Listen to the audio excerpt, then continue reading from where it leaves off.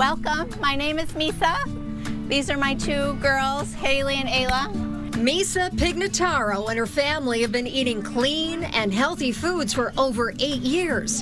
And Misa is on a mission to help other families do the same. Show of hands, who has eaten sushi before? I started around my kitchen, and my daughter actually got diagnosed with failure to thrive at 1, and so it got me really into nutrition and healing the body through food. And I love working with families to help transition kids to a more whole foods lifestyle, kind of decrease the processed foods, increase the vegetables and whole foods. And I know it's hard to be a parent and feed kids healthy, so I love helping families. A certified health coach and culinary nutrition expert, she uses her Misa's Clean Cooking classes to help young kids get familiar with healthy foods. Well, most kids are picky eaters these days, and most kids don't like vegetables, and most kids are constantly snacking on ultra-processed foods. So the kids cooking classes is a great way to get kids excited about food, exposing them to real foods. We're gonna make 2 different kinds of sushi, one with rice and one with hummus. And we're gonna make rainbow sushi. She says the key to opening up those mouths to some strange and new tastes is to make it fun. Instead of saying, try this carrot, I'm saying, what do you rate this carrot? And if they want to play the game, they have to try the carrot. Raising kids that love salad, I've got 3 different dressings lined up. Tell me what you rate these 3 dressings and put them in order from your favorite to least favorite, and they're dipping the veggies in that, and it's a game. There's no doubt that her strategies work. I mean, it's not every day you hear elementary school students using words like these. The red pepper and the hummus. I usually do not eat red, just sort of this. Cabbage, cucumbers, and parsley. I love this.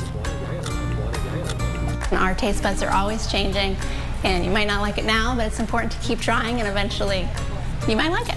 In Misa's home kitchen, she showed us how to whip up one of her family's favorite dishes. We're going to be making smoothie bowls. We like to make smoothie bowls for breakfast often, or a snack or lunch.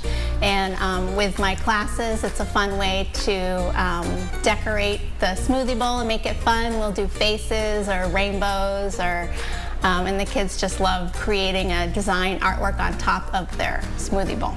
With smoothie bowls, we like to have a protein, we like to have a healthy fat, and fiber.